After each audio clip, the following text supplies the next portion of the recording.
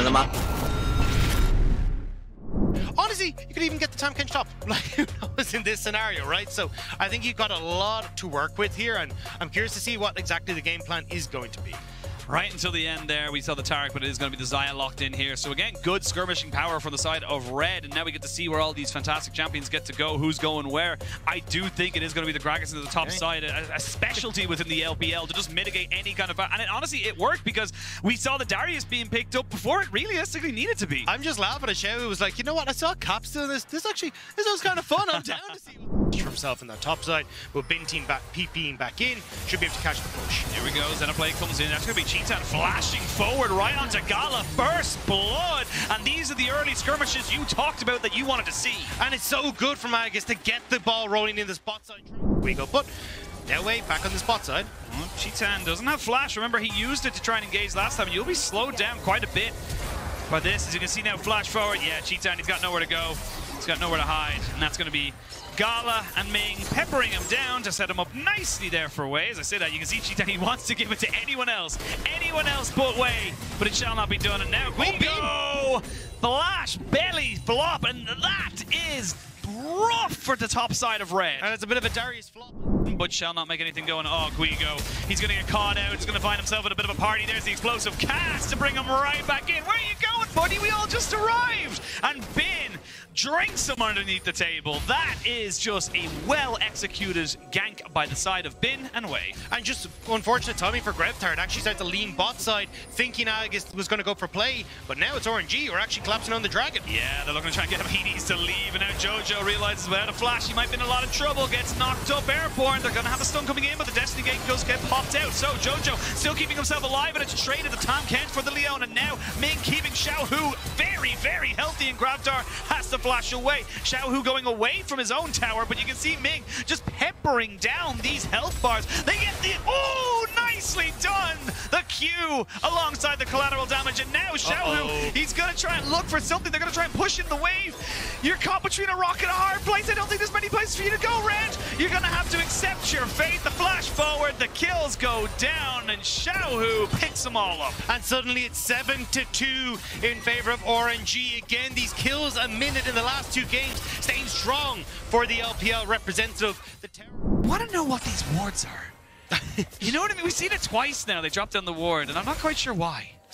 I mean, at the moment anyway, I'm trying to keep my eyes on Grevtar, because that ult is nearly up, the wave's pushing out, and you've already committed a lot of members up here topside. On top side, and that should be the Dragon going down, but this looks like a little bit of deja vu, but no, Gala and Ming, they're not going to check out the Dragon just yet, but oh, Grevtar is in a little bit of trouble. He's getting needlework down, he gets caught out, one more auto attack, and he is snipped apart, cut through like paper, and RNG, they're just picking up the pace.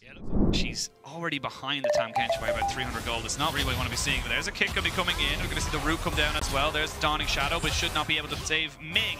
To say that the Honey Fruit will delay a little bit more. He'll pick up a ward for his troubles and say, you know what? I got shut down, but I got that vision control. Forward, but Aegis is here, will not land the Sonic Wave, but still wants to fully commit to get the Everfrost out and the flash from Bin, so good moves here from Red. They're not going to go out just yet without a fight. Now Cheetan, Jesus Christ! I looked at the minimap for like half a second. You looked at a half a second, that's all they needed to absolutely delete his health bar. Now Xiaohu going to see the very limits of this Gwen, and that very limits are not very much. As we can see, there's a gold card coming in. Good explosive cast from Bin, as he knows he does not have flash, but it's a bit overextended here from RNG. As they get a flash back to get the stun down. They're going to be able to lock him up, and Wei will be taken out. This is some good momentum from Red, and they're going to be able to turn that into a Dragon as well. They could maybe turn it into a play on bot side as well. RNG sticking around that bit too long. You've got Grevtar on the way. Red, what do you want to try and do here? You got to go for the objective. I think you know how difficult it's going to be to take down this Tam Kench and send a combination, but two Dragons is still very good for the side of Red and will keep them very competitive in this game. Again, it's only a 3,000 gold lead. It was looking like it was going to get a bit ridiculous, but they're holding their own. They're doing very well to get trade ups rather than trade downs. They will get the result they wanted. Yes, it cost the ultimate at Lee Sin, but it's going to cost a little bit more. This is Xiaohu on Gwen, gets the shutdown, and he's hungry to keep pushing. You can see him, blood in his eyes, and vigor in his scissors as he keeps pushing forward. Jojo recognizing, I'm sorry, Grevtar, leave me be. And that's going to be Xiaohu picking up 2 kills. But Gala and Ming, they don't want to let this one go. Flash forward. Gold card going to be landed, but the cleanse is there. And Ming picks up his kill.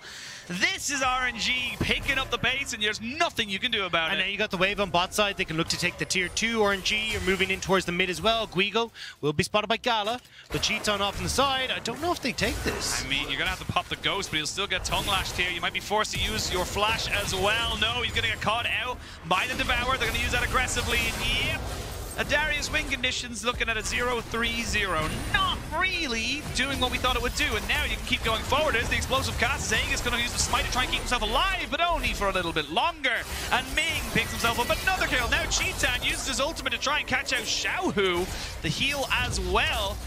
They will not get the blue buff just yet either. So this is just Red having to play reactively, because honestly they're just being pushed back at every single point. The fight's never stopped, Dagda, as Bin wants some more of the action. He's actually going full AP Gragas, so he packs a punch. That belly is full, and now it's dead as he goes a little bit too far forward. And now Red might fancy themselves a bit of a thing. The Zenith Blade lands, so does the gold card, but you don't really have the damage to push this one in. Flash from Wave, flash from Cheaton, and now we can go back in. Guigo coming in with the reset and gets himself one kill. Looking at Gala, and he smites him down. The TP. They're going to look for more. They got themselves the ultimate as well from Grevtar, so they know exactly where they are. Here's the Hex Gates coming in. They hex it into this fight. It's a long, extended play, and they're going to keep pushing forward on top of it. Guigo can see it. Guigo knows he can look for it, but Guigo is by himself, and that's still a Gwen. We started with the needlework. We'll end with the needlework as finally Xiaohu gets shut down. Another TP as Bin joins back with his team, and Dagda, let me take a breath. He'll get to take one as Bin will not be able to waddle his legs fast enough to catch up with Red.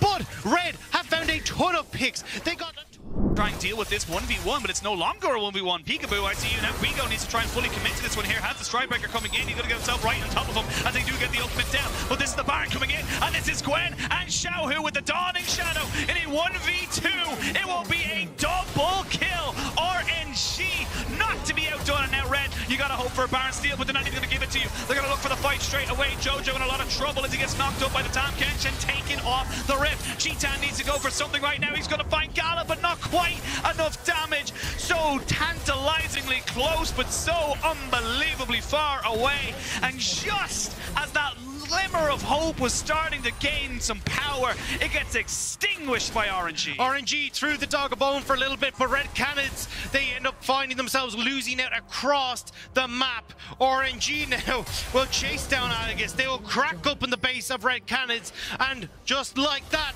the 9-0 looking good for RNG. They're still going. They don't know where Eggs is. He is playing the best game of hide and seek I've ever seen. He's going to try and fully commit onto Ming, but he will end up dying, and that's going to try and delay some of this. And I will say it will delay the Baron take right now, but not for very long.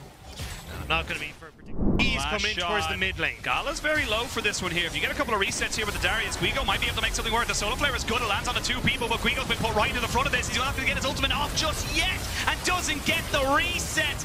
I admire the opportunity of it. I admire the attempt, but it's just not good enough. Xiaohu now looking to chase down Grevtar. Baron in the hands of RNG. A TP to the bot lane. They're hunting for Grevtar.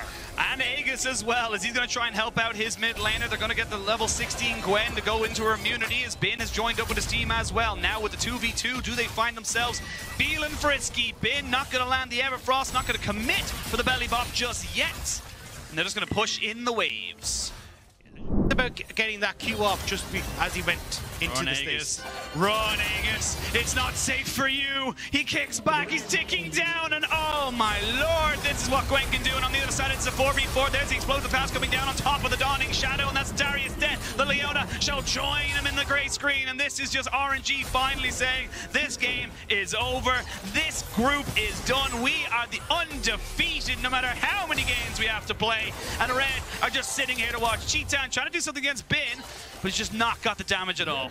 Yeah, RNG looking to show G2 that they can do it just as well. An undefeated group for them now, very much set in their eyes as they take down this bottom inhibitor. Gwen with Xiaohu on the top side of the map to take down another inhibitor turret. And look at Ming. He's just trying to clear out the rip buff for himself and say, thank you very much, I'll take that.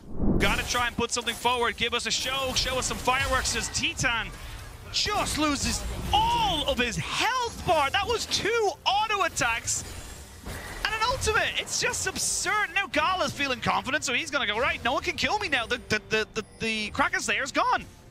Yeah, lethality kind of strong. And unfortunately, Cheaton's health bar not that strong. Now RNG starting to move through. The wave is there. They're feeling it, but is it a repeat of last game where we get the hullabaloo?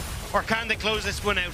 Well, let's find out and see. It is 3 members of RNG, Wei, Gala, and Bin, keeping everybody away from this inhibitor, and it will be taken by Xiaohu. Ming just kind of playing off to the wings, making sure he's there and available to not get caught, and also to diss out the healing. Now the waves are finally crashing in here for RNG, and Red need to try and find a way to make this one work. Remember, this is a full AP Gragas, so he is very squishy if he gets caught out.